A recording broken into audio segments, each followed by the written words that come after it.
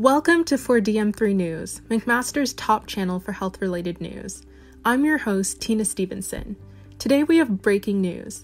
The Premier of Ontario, Doug Ford, just announced that the Ontario government is launching the largest ever flu immunization campaign in Ontario's history as part of the Keeping Ontarians Safe plan. The government is investing almost $70 million to purchase flu vaccines to deliver a robust and expanded campaign this year. 5.1 million flu vaccines have been ordered in partnership with the federal government. That's 700,000 more than were administered last year. This includes 1.3 million high-dose vaccines to protect Ontario's seniors. Let's go through what this means for Ontarians. Today we are joined by Dr. Tracy Smith, a public health physician at Healthside Hospital, to explain a little more about the flu vaccine. Welcome, Tracy. Thank you, Tina, for having me join you. It's a pleasure to be here. You may be wondering why the Ontario government has issued this announcement. Well, the emergence of flu season poses an additional threat to the ongoing COVID-19 pandemic. Battling the flu, in addition to the second wave of COVID-19 we are currently facing, could overwhelm the healthcare system. Let's delve a bit deeper into the background of this announcement. Firstly, what is the seasonal flu? The seasonal flu is a contagious respiratory illness caused by influenza viruses that can infect the throat, the nose, and sometimes infect the lungs. The seasonal flu can cause mild to severe symptoms and can even result in death. It spreads through tiny droplets when infected individuals speak, cough, or sneeze. Severe complications can arise when infected with the flu, including bacterial pneumonia, ear infections, and sinus infections. Those with pre-existing conditions, including diabetes, asthma, and congestive heart failure, are at higher risk of worsening their chronic conditions and at higher risk of flu complications overall. Age also affects your risk of having a severe illness and increased complications. Both adults over the age of 65 and young children under 5 have high risks of being hospitalized because of the flu. Infants under 6 months of age are the most vulnerable and are at the highest risk of being hospitalized with the flu, partially because infants are dependent on others being healthy as they are unable to get vaccinated. Both COVID-19 and the seasonal flu can have varying symptom severity, ranging from no symptoms, which we call asymptomatic, to severe symptoms. However, they are caused by two different viruses.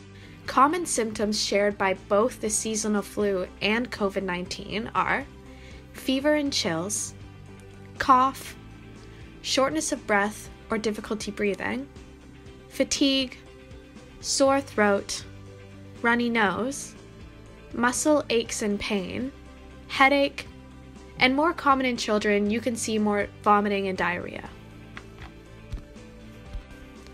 Even though both COVID-19 and the seasonal flu can vary in illness severity, COVID-19 seems to cause more severe symptoms in infected individuals.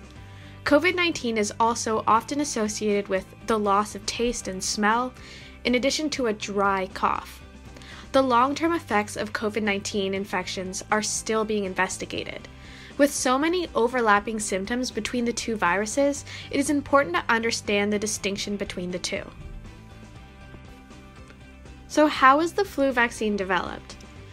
The most common way that flu vaccines are made is using an egg-based manufacturing process. Viruses are injected into the fertilized hen's eggs and incubated for several days to allow the viruses to replicate. The fluid containing the virus is harvested from the eggs and then inactivated, or killed, and purified. The manufacturing process then proceeds with quality testing, filling, and distribution of the vaccine. Both normal and high-dose vaccines are created. Typically, higher dose vaccines are created for individuals aged 65 and older, only. There are 4 types of influenza viruses. Types A, B, C, and D. Type A and B influenza viruses most commonly infect humans. Most vaccines are quadrivalent, meaning they contain 4 strains of the virus. 2 influenza A strains, and 2 influenza B strains. So how does the flu vaccine work? The flu vaccine causes the body to produce antibodies about 2 weeks post-injection. Antibodies are protective proteins in the body that bind to invasive cells, like viruses and bacteria. Flu antibodies created by the flu shot are able to identify viral flu particles and destroy them, preventing the onset of severe symptoms. While vaccine effectiveness can vary, recent studies show that the flu vaccination reduces the risk of flu illness by between 40 and 60% among the overall population during the seasons when most circulating flu viruses are well matched to the vaccine. Therefore, getting the flu vaccine does not absolutely mean you will never get the flu.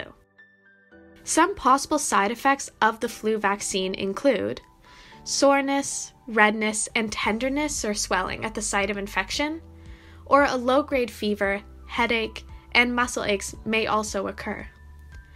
A common misconception about the flu vaccine is that it can give you the flu. Flu vaccines are made with inactivated viruses and thus cannot cause infection. Someone could get the flu shortly after getting that vaccine if they are exposed to the virus within the 2 weeks of getting the vaccine. This is because it takes the body 2 weeks to develop immune protection against the virus. So why should you consider getting the flu vaccine, especially this year? Well, here are 4 reasons to consider. Firstly, it reduces the stress on the healthcare system. By getting the flu vaccine, you will protect yourself and others from the influenza virus and the complications related to it, thus helping make hospital resources more available for patients with COVID-19 during the second wave of the virus. Secondly, it better helps identify the symptoms of COVID-19. Since the influenza virus and COVID-19 share so many of the same symptoms, it may be difficult to determine which of these 2 viruses someone may be suffering from without conducting a formal test. By getting the flu vaccine, you have significantly reduced the risk of contracting the flu. Therefore, if you are experiencing these symptoms, you can immediately begin self-isolation, as it may be COVID-19. Thirdly, it decreases the risk of co-infection and secondary infection. While there is still much unknown about co-infection, which is the occurrence of being infected with both COVID-19 and the seasonal flu at the same time, the few cases of co-infection seen internationally early in the pandemic have resulted in significantly worsened health outcomes. People who have the flu or COVID-19 are more susceptible to bacterial infections, which can lead to serious disease and even death in some cases. Protecting yourself from the flu protects yourself from these other infections as well. And lastly, the flu vaccine remains a strong line of defense for you and others' health. Even if you think the flu vaccine won't benefit you, it will help protect at-risk populations around you. This concept is known as herd immunity. When a large proportion of the population is immune against an illness, making the spread of the illness from person to person is less likely. Well, that brings me to the end of my segment. I apologize if I went over time, Tina. I'm just so passionate about spreading awareness. No, thank you, Dr. Smith, for your incredible insight. I hope more Ontarians consider getting vaccinated this year as we all play a role in protecting each other. That's all for today, folks. Catch us next time on 4DM3 News, McMaster's top channel for health-related news.